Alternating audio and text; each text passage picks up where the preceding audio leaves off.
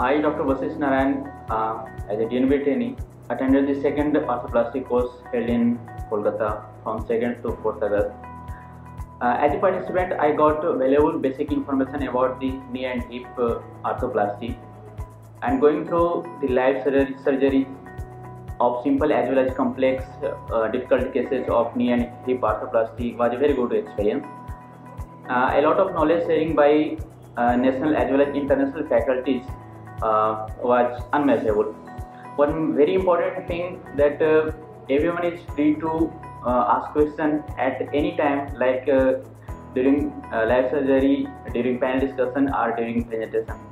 So I would like to recommend every orthopedic surgeon to participate in this course next time whenever it happens.